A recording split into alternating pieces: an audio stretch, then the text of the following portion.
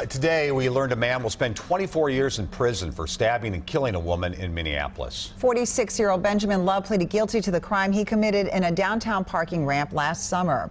Love admitted to trying to rob 31-year-old Mpls Cha and her friends when he stabbed her in her heart. WCCO's Reg Chapman was in court this morning for the sentencing. Benjamin Love showed no emotion as family and friends of Mpls Cha read their victim impact statements to the judge. Because of Benjamin Love's horrendous and selfish actions, that night we all even lost a part of ourselves. Bao Hansen was in the parking ramp with Cha back in July of 2017.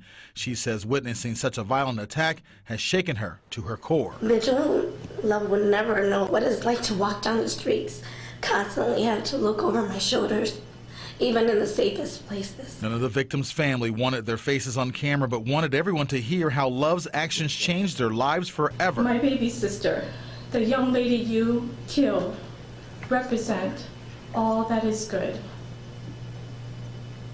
She was kind, genuine, giving, gentle, thoughtful, and most of all brave.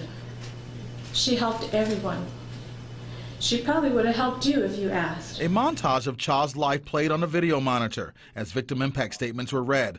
A family friend, Dr. Daniel Hess, expressed his anger for a man he says takes pleasure in hurting others. He is nothing more than a reptile, a sociopath. Love never looked away until a video was played of Cha's 7-year-old son, Aiden. He spoke directly to Love, telling him, "It's not okay to kill my mom." The video prompted an apology from the confessed killer. Family, I know they probably don't believe me, but it was an accident. It wasn't meant to happen, and I wouldn't have paid the consequence for my stupid mistakes. Reg Chapman, WCCO 4 News. Love told the family he understands the pain the family is going through because at the age of 13, he witnessed the murder of his mother.